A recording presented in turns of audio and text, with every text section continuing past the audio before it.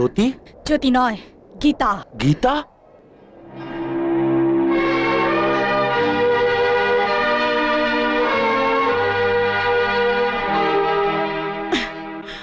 গীতা, তুমি বেঁচে আছো? হ্যাঁ, আমি বেঁচে আছি। আর কেন বেঁচে আছি জানো? তোমার মৃত্যুর পরোয়ানা লিখবো বলে বেঁচে আছি। তোমাকে এখন সেখানেই নিয়ে যাব যেখানে তুমি আমাকে মারতে চেষ্টা করেছিলে, আর সেখানেই তোমার সব পাপের প্রায়শ্চিত্ত হবে। কিভাবে? তোমার ওই নরম দুটো হাত দিয়ে তুমি আমাকে উঠিয়ে নিয়ে যাবে? তোর ভাগ্যে মৃত্যুর পরোয়ানা সেখানেই লেখা আছে বিক্রম, আর তুই সেই জায়গাটা পর্যন্ত নিজে থেকেই ধুকতে ধুকতে যাবি। নারীর জীবটা যতটা বেশি ধারালো, সে নিজে ততটাই দুর্বল। দুর্বল? নারী নামক প্রকৃতির সৃষ্টি সুন্দর কোমল চেহারাই তুই দেখেছিস, কিন্তু তার সংহারিণী মূর্তি দেখিসনি কখনো। দেখ আজ একটা নারী কি করতে পারে। দেখ!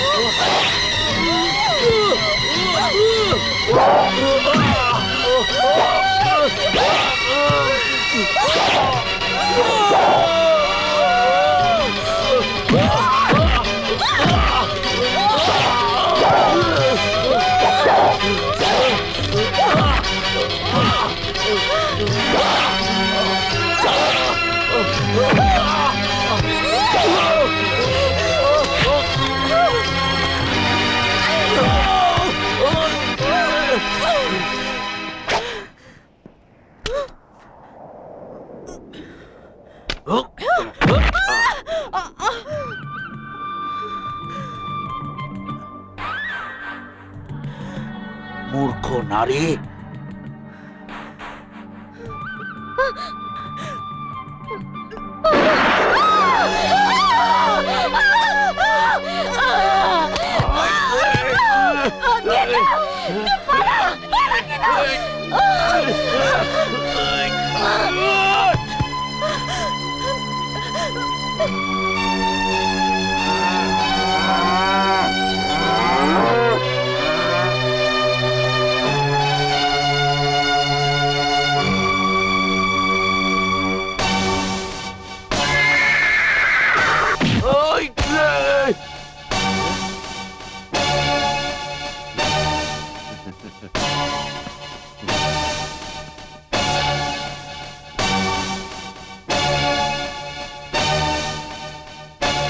গীতা, কোথায় আছিস? বেরিয়ে আয়।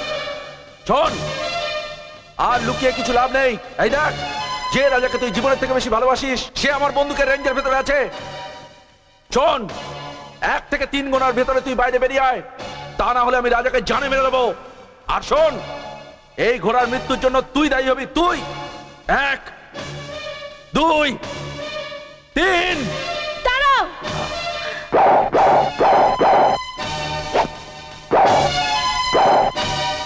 আরে বাহ, একেই বলে পর উপকারী। আমি তো মানুষের কথাও ভাবি না।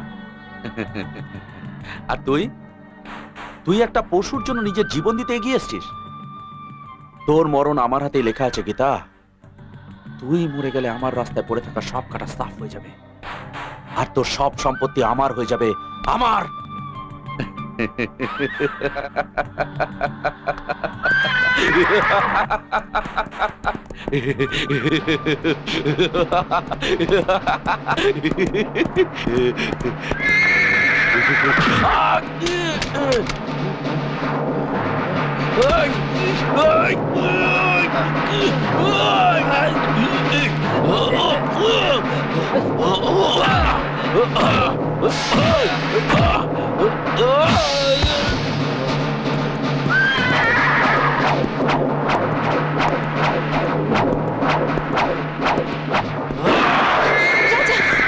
রাজা, এটা আমার সম্মানের কথা।